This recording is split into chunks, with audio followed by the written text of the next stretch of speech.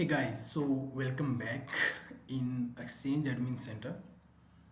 So in this video we are cover how to configure email forwarding. So for example, if you want to configure email forwarding, so in this demo I will help you out how we can do that.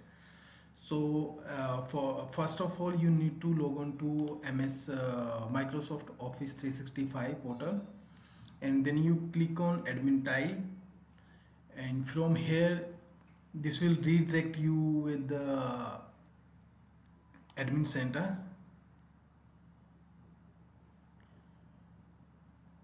So from here you click on admin center, then you need to click on exchange, and after that you will get this page.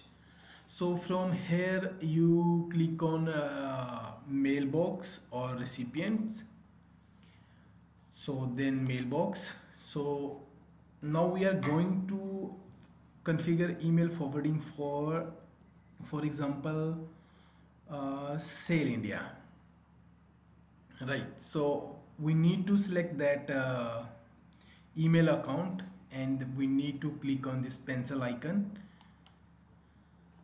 From here we need to click on mailbox features, then just need to scroll down. Yeah, there is a mail flow.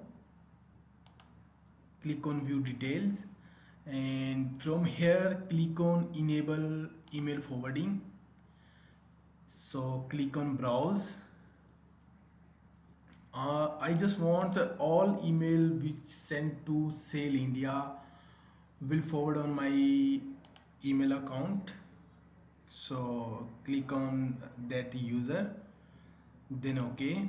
If you want email deliver on both address, like your mailbox or forwarding, so we can need to click on this tick box. So click save, again click on save. So now you can see there is a user mailbox like Sale India.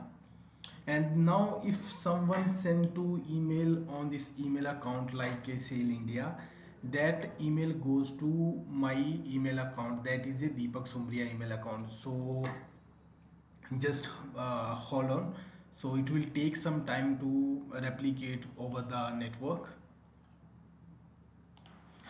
So let's try.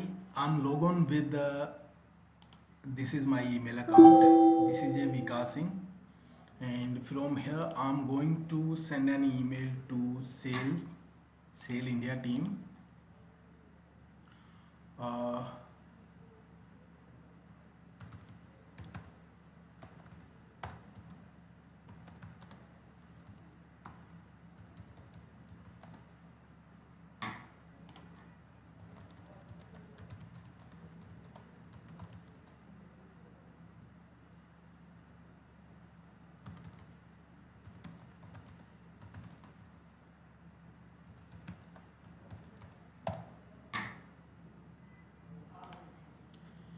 So see, now I'm going to send an email to Sale India from this account Vikas Singh, and just click on send.